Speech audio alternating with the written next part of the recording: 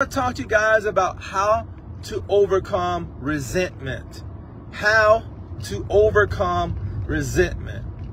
Resentment is such a root of all kinds of evil. We know we heard money is the root of all kinds of evil, which is not true. It's really the love of money is the root of all evil. But I'm going to tell you, resentment is right there with the love of money, because resentment, man, can cause you to miss out on so many blessings that God has for you.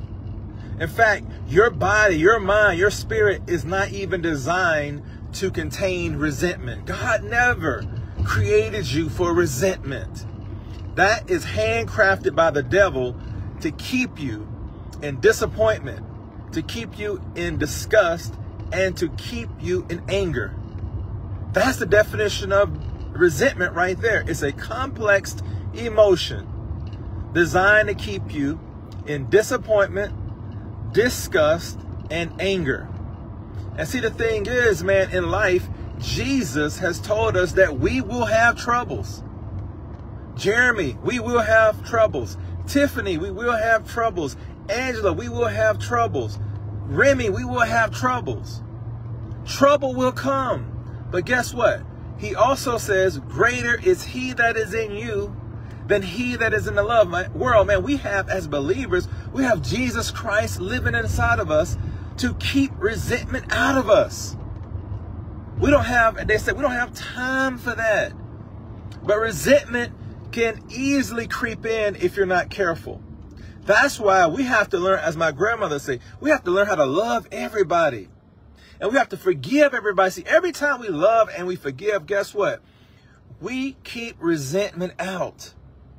But if we don't do that, if we harbor anger, if we harbor disappointment, if we harbor disgust, man, it's like a cancer.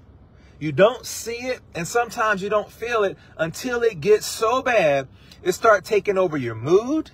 It starts taking over your emotions. It starts taking over your mind. It makes you sick. And then guess what? You'll wonder why you don't have any friends. You'll wonder why you come one way and then the coworkers walk out the other way. It's because you're still harboring resentment. And guess what? God never designed us to carry resentment. In fact, say it with me. God never designed me to carry resentment. The only thing that God has called me to carry is love, acceptance, and forgiveness. In other words, God has called me to laugh. Not L-A-U-G-H, but L-A-F. To love, to accept, and to forgive people no matter what. Let me tell you something. If you learn how to laugh that way, to learn how to love, to learn how to accept, and learn how to forgive people, guess what, man? You won't have time for resentment. In fact, you will be walking on holy ground. You will be walking on blessed ground. You will inherit the favor of God in your life. See, the promises of God for us are yes and amen in Christ Jesus. God designed us to live an abundant life to the full, till it overflows, until we have so much that we have to pour it into the lives of other people. That's the life that Jesus came for us to have. Jesus did not come for us to have a barely get by life. Jesus did not come for us to hold resentment in our hearts. We can't do that.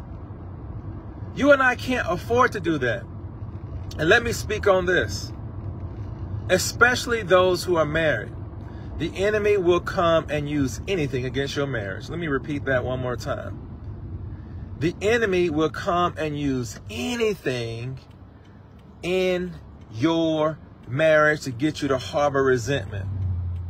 Guys, you know, if you forget to take the trash out, you know, I pray that your wife don't hold you accountable for that and harbor resentment. Man, we are all going to make mistakes in marriage. See, if you think you're going to get married and think your marriage is going to be perfect, somebody done lied to you. I'm going to tell you right now, if you don't have Jesus in your marriage, if you don't have love, acceptance, and forgiveness in your marriage, if you don't know how to laugh, love, accept, and forgive, L-A-F, in your marriage, man, it is not going to work. You say, well, Dr. Short, well, I know some people that have been married for 20 or 30 years. you know, and they don't laugh. Okay, guess what? Well, maybe they are in a pseudo marriage. Maybe they're marriage on paper, but not the way God designed them. Ooh, man, I don't know why I'm on marriage this morning. I feel like God is telling me that marriages are under attack, or marriages that seem like they broke and can't be fixed. Man, do you know God can fix anything? I'm gonna repeat that. God can fix anything. God can fix you. God can fix your spouse. God can fix your marriage. You just have to trust and believe that he can do it. And another thing, you know, while I'm on here, man, you have to pray for your spouse. Man, your spouse ain't perfect. You're not perfect. I'm not perfect. And our job and being married is to pray for our spouse. God gave us our spouse to be our helpmate, because none of us got it all together. I'm going to repeat that. I don't have it all together. My wife don't have it all together. None of us all together have it all together. But guess who does? Jesus has it all together. The Holy Spirit has it all together. Did you know the Holy Spirit is that third strand in your marriage?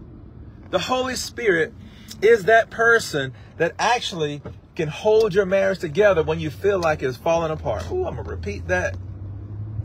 The Holy Spirit is that third strand in your marriage that can keep it together when you feeling like it's falling apart. It reminds me of doing braids. Have anybody heard about doing braids? You know how you braid your hair? I don't know anybody that can braid your hair with just 2 strands. Because I don't believe, somebody help me out there, those who know how to braid hair, a plait hair as they say. Can you plait hair with just 2 strands? And if you can, will it stay? I don't know, but I don't think you can do that. Well, that's just like Holy Spirit speak this word to the people. That's just like you trying to get married. If you just only have 2 strands and you try to braid together, it's not going to stay. It's going to be frail. It's going to unwind. It's going to not look right. But if you have those 3 strands, come on, that Holy Spirit. And that's how I remember braiding hair. I remember when I had long hair, I braided my own hair for a minute. So we say, Dr. Short, well, you had long hair? I sure did. Those of y'all know me, y'all knew I had long hair, and they used to call me a girl. And I said, Mom, you got to cut this stuff off. So she did give me a haircut, and I did get the Michael Jackson cut. But guess what? I said, you know what? I want to have a box haircut, and I want you to make me a rat tail. See, some of y'all don't know about the rat tail. So you gotta be around those 80s. Me, the late 80s, know about a rat tail. And guess what? I learned how to braid it. And if I just used 2 strands of my hair, it wouldn't have stayed. But guess what? I learned how to use 3 strands. You say, Dr. Short, what's your point? That 3rd strand is the Holy Spirit. That 3rd strand is what holds everything together. And not just in marriage, man, that's in life. The Holy Spirit is that person that's doing all the work in the earth. I'm going to repeat that. The Holy Spirit is the person, 3rd person of the Trinity, that's doing all the work in the earth. He's working in you. He's working in me. He's working out a situation. But a lot of us don't know how to activate the Holy Spirit. Some of us don't even know how to even talk to the Holy Spirit. You say, well, Dr. Short, you're going so deep right now. I don't know if I can make it. Well, yeah, you can. You throw in this life preserver. Throw in Jesus. Jesus is the life preserver.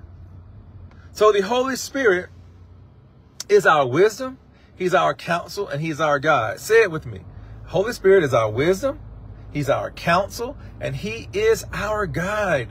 The Holy Spirit is the master of keeping resentment out of our lives. I'm going to repeat that. The Holy Spirit is the master teacher to keep resentment out of our lives. You say, well, Dr. Short, well, ain't nothing about the Holy Spirit. The resentment is in my life right now. What do I do? Okay, let me tell you.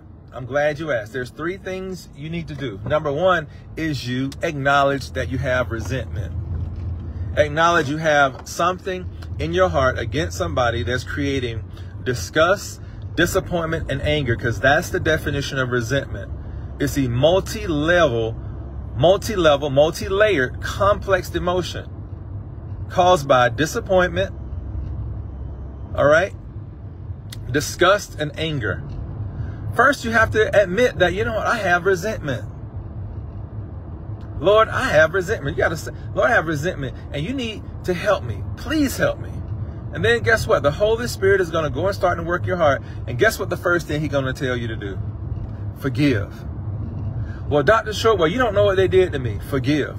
Well, you don't know what they did to my spouse. Forgive. You don't know what they did to my son. Forgive. You don't know what they did to my daughter. Forgive. Well, you don't know, they stole money out my bank account. Forgive. Well, they did not give me the respect that I deserved at my job. Forgive. Well, they did not, they did not even come and help me when my car broke down. They were supposed to be my boyfriend or girlfriend. Forgive. If you want to uproot resentment out of your life, you have to forgive. That's number 2. And number 3 is that you have to move forward. You have to move forward with your life. So what? They left you.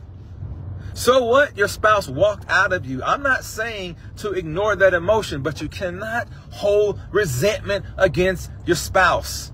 Okay, you had your coworker, rat on you. Forgive. You had the person that you employed, and you spent all kinds of resources training them, and all of a sudden they left you for a different job with a 50-cent pay raise. Forgive. You have your whole staff that you've trained, and all of a sudden one day they decide to gang up on you and walk out. Forgive. God can bring you a new staff. Did you know everything that you've lost, God can bring back to you with extra? Look at Job. Job lost everything. Job lost his children. Job lost his family. He lost his health. He lost his business. But he decided that he is not going to allow resentment to take root in his mind.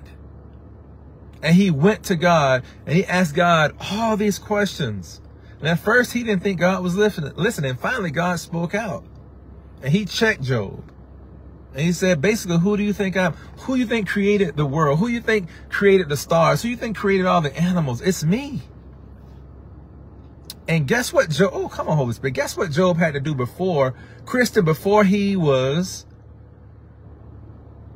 filled back with everything he lost? He had to forgive and he had to pray for his friends. Oh, my goodness. He had to forgive, number 1, and he had to pray for his friends. So you don't remember anything else to uproot resentment in your life. You have to forgive, and then you have to pray for that person that hurt you. And then guess what? All of a sudden, you're going to start living on an open heaven, and all these blessings are going to come and chase you down. You're not going to have to even look for your blessings, Kristen. You're not going to have to look for your blessings, Mike. You're not going to have to look for your blessings, Jessica. They will come and chase you down. That is a spiritual law. I'm telling you, not only what I think, I'm telling you what I know. I done seen it with my own eyes. I've experienced it. I've experienced it. That's why Jesus said, pray for your enemies. Because he knows that that's a key, because he does not want you to get bogged down in resentment.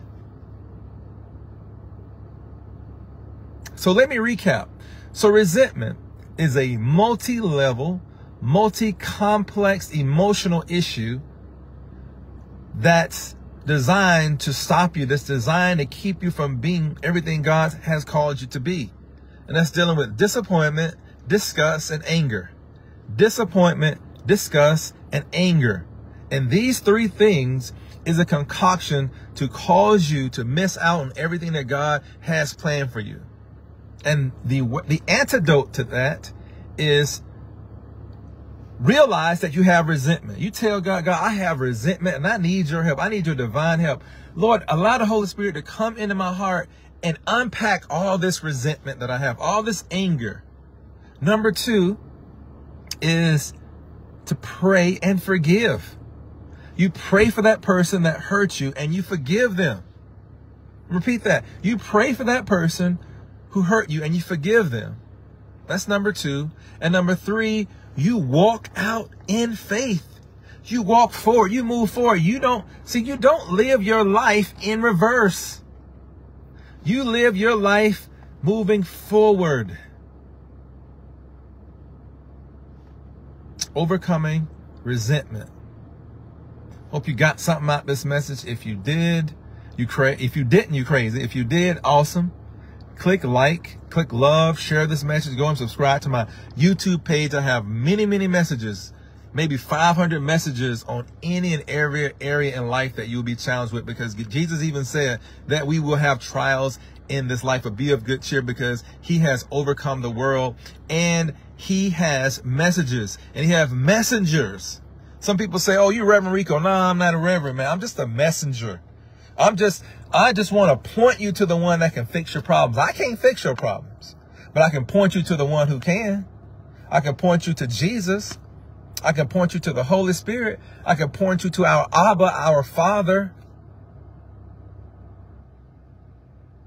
All right. I'm done. Love y'all. Have a terrific